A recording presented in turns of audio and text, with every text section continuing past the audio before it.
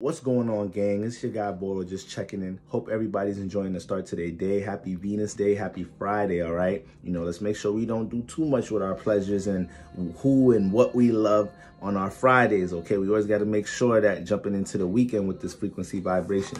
Just want to jump into some energies real quick to cap off for the weekend, all right? The moon just moved into Virgo, guys. We know when the moon moves into Virgo, when the moon is in an earth sign, that brings a whole dose of reality, all right, to our present circumstances. We're being, forced to slow up, deal with more patience right now. We got a lot of energies that got us going a bit crazy. Mars in Gemini, all right, Aries and Venus, the sun and Venus in Aries. Okay, these energies is all masculine. They don't got time to sit back, think, and wait. They just want to push out. Mars and Gemini want to think, but it's thinking rapidly, it's thinking aggressively, it's catching thoughts and is not placing that much time into soaking in on the thought. It's just pushing it out with force, all right? Possibly ignorance at time, all right? We all, prone to deal with positive and negative spectrums of these energies, all right? I've been harping on, the madness of Mars and Gemini, but there's a bunch of positive, energies to that placement that I've been emphasizing, as much as how much we're able to pick up information about the things we're creatively into, how much information we're able to pick up on our passions, on certain intentions we have. A lot of us right now have certain things that we've been planning to do, certain intentions, all right, certain deep desires, aka your Mars, and you haven't acted on them yet. You haven't pushed them out yet, but ever since Mars got in Gemini, you done started gaining so much new information on how you could deal with your creativity, how you could deal with what you're working on, how you could deal with what you're passionate about. All right, so my bad to all you Mars and Geminis out there. I ain't trying to shoot down y'all sign, but we got to keep it all right. Gemini is such a quick-paced energy because it's air, is dealing with the thoughts. You can't trap air, and when you throw Mars in there, it's very aggressive, direct, and it's impatient. So a lot of us are impatient with the way that we communicate right now, and a lot of us feel real individual with the way we have to express our thoughts right now. So that's just that. But with all these energies, with the moon transiting Virgo, now this is an influence for us to deal with more, be more present with our personal circumstances right now.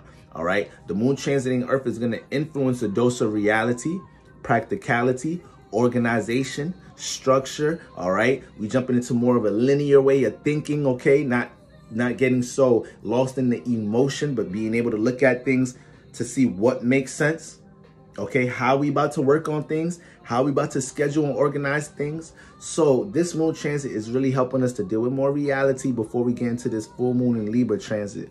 We're still dealing with early stages of Aries season. The sun is 6 degrees. So Virgo and Aries actually are in conjunct.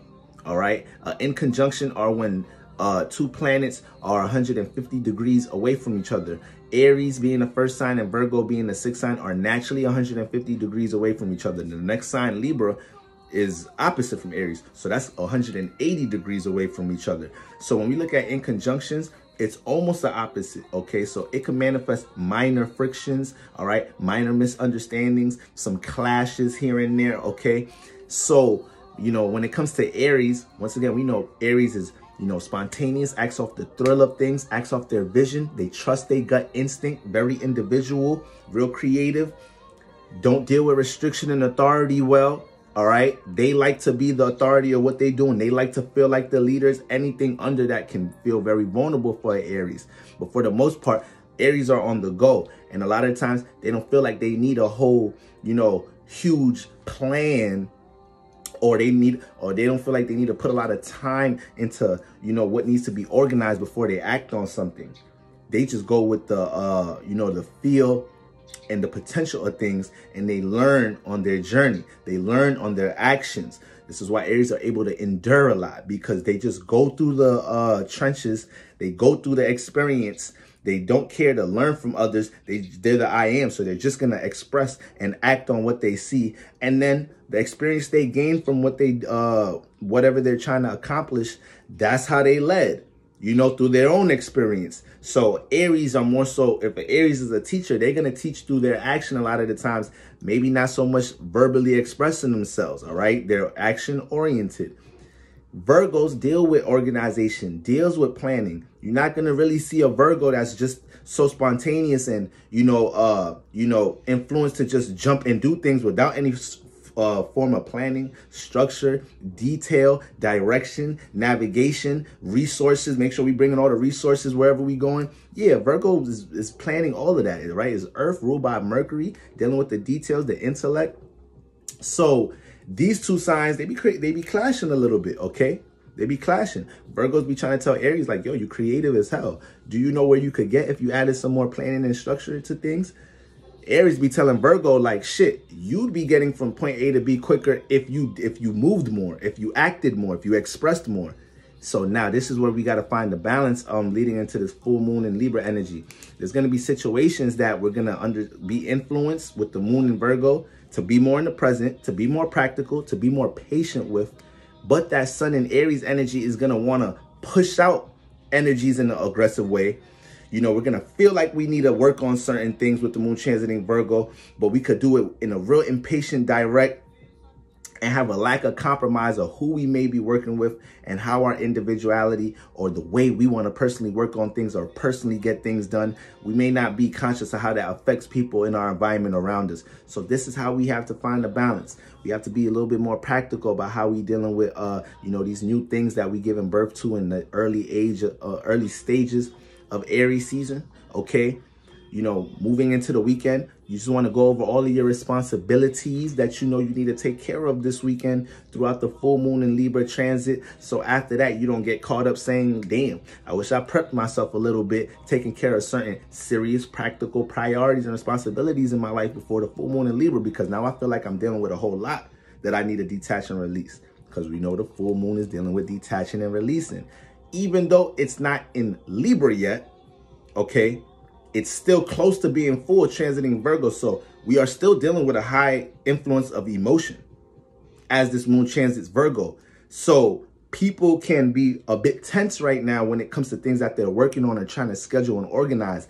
And this is not really the time to play with people's moods or act like, like this is a time where you got to be able to read people's temperament and emotions and see if you could come around them all jolly and positive, because some people may be real focused on the things that they're trying to structure and build. Real focus right now on bringing some organization to their life. Real focus on not feeling scattered and understanding how to get pinpointed with their priorities and what they're working on. So, Aries energy, Mars and Gemini could have us be real spontaneous once again with the way we express ourselves.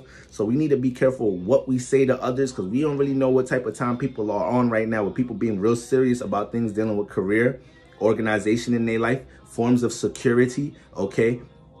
And all this super charged up Mars Aries energy is really a lack of patience for a lot of things. People are jumping to anger and frustration quick, as passionate and excited people are, all right, to accomplish certain things. Is as quick as people are meeting anger and frustration. So Mars and Gemini, we just got to be careful that how we communicate and deal with certain people. Be careful how you assume certain things, assuming certain things right now could get you caught up in certain situations. Remember, it ain't a full moon in Virgo, but it's close to being it's close to being at that peak while transiting Virgo. So people don't want to really hear the critique right now. People don't really want to hear from others what they should be working on. People don't want to be bossed around. People don't want to take orders right now. This energy don't want to deal with that. Okay? We want to be the individual boss for ourselves. Everybody's feeling like being the individual authority. Okay? And the moon through Virgo transit is going to influence us to take care of what we got to take care of to get organized in our life right now. So this is like what that energy is going to play out.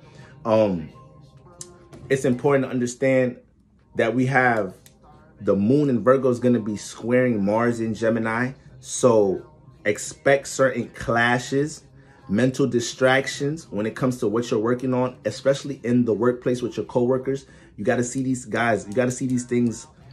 You got to see the temperament build up with certain clashes with certain people, especially in the workplace. So not to feed it. So not to match people and bring yourself down to their level. All right, you got to be able to see above these things. So, you know, Mars is our passions, but it's in Gemini, so it's dealing with people.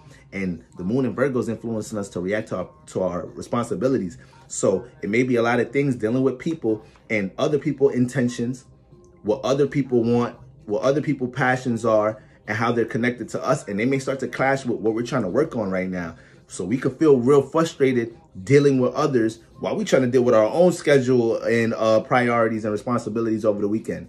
Be patient with these people if you bump into these things, all right? You know, a lot of people right now are so passionate about either connecting things with others, working with others in a certain way.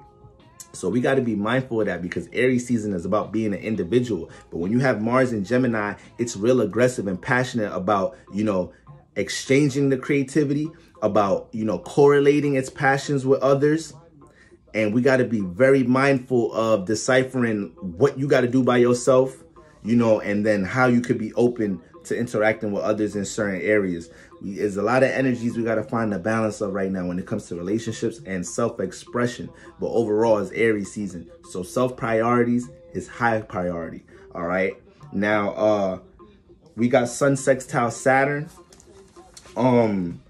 When we got the Sun sextile Saturn, we're going to see new ways to bring structure and stability in our life, especially with things with us navigating our career area of life. So not only do we have a moon through Virgo transit, which is going to always influence forms of career security and stability, you know, with Sun squaring Saturn, we're going to see new things that we could put restrictions on, new things that we could place more time into. All right, we know Saturn deal with that construction-like energy, building things up, breaking things back down in order to get from point A to B in an accordingly,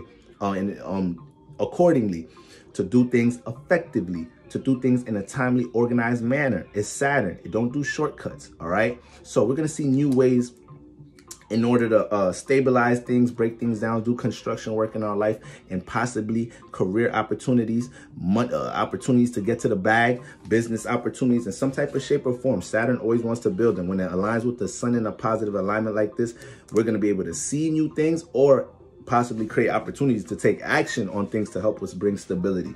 Okay, guys, so be careful of allowing others to rile up your emotions during this time. Once again, when we get into this full moon and Libra transit, this energy is going to deal with us deciphering, filtering our relationships. Once again, filtering our relationships and the people in our life, and also being conscious of the ways we personally connect to others on a one-on-one level. The way we may be open or closed off to connecting to others, and seeing how that plays out as a detriment with what we're working on, or how we've been, you know, we've had balance in that area with our personal life and our relationships to the way that it's been supporting and complementing, you know, the things in our personal life. All right, family. So you already know what it is. It's your guy, Board Like Libra, tuning in and tuning out.